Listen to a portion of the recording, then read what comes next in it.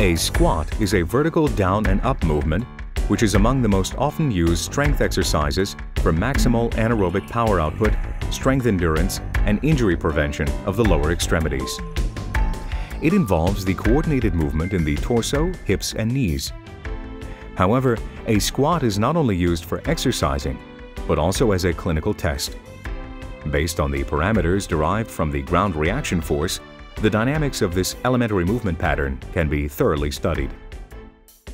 Enter the squat test module from the main window by clicking on the squat jump icon.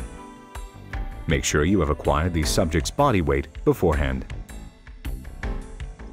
Consistently with the organization of all the MARS test modules, the interface is divided into a left setup panel, a right analysis panel, a bottom measurement panel, and the central signals and results area.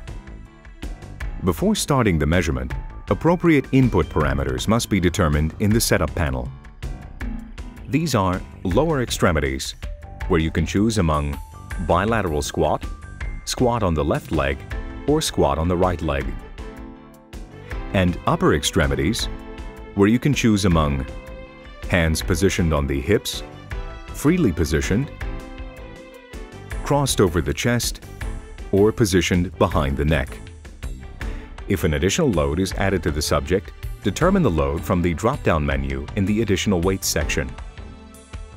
The knee angle in the lowest position is defined under the Angle section.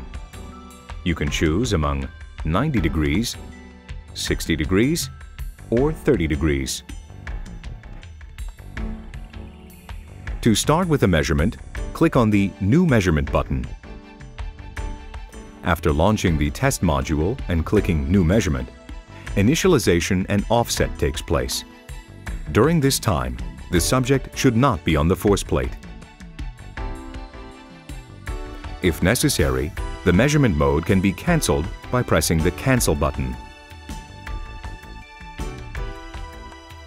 Before starting the measurements, the subject must assume an appropriate initial position, that is, standing without any flexion in the knees and hips and with eyes directed to the front. The goal of the task is to produce fast and powerful vertical down and up movements. Initiate the measurement by clicking the Start button. The end of the task occurs when the subject returns to the initial position. The measurement stops automatically after completing the task. It can also be stopped manually by clicking the Stop button in the lower panel.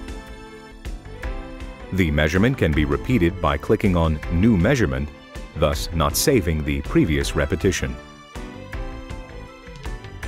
If you are satisfied with the measurement, you can save it. The central window displays the ground reaction force signal measured by the force plate. Markers are positioned automatically on the most relevant spots used for analysis.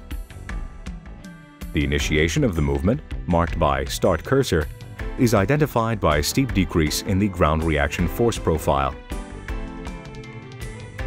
The end of the squat is marked by End Cursor.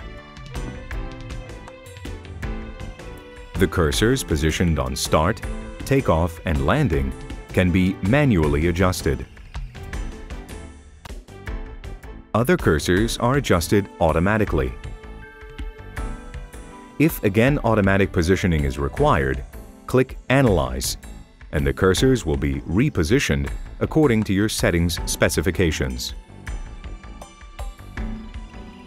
If the cursors are repositioned, the new analysis can be saved as a new measurement by pressing Save. The data from the analysis can be viewed under the Results Table tab. The results parameters are divided into three main groups. General parameters. These include different velocity, acceleration, force, power, and work parameters. Additionally, various time profiles and force impulse parameters are calculated. A more thorough description of the parameters can be accessed by right-clicking on the parameter name. Options for displaying specific sets of parameters can be accessed under the Parameters View menu in the right panel. For more information on this topic, please refer to Tutorial 7.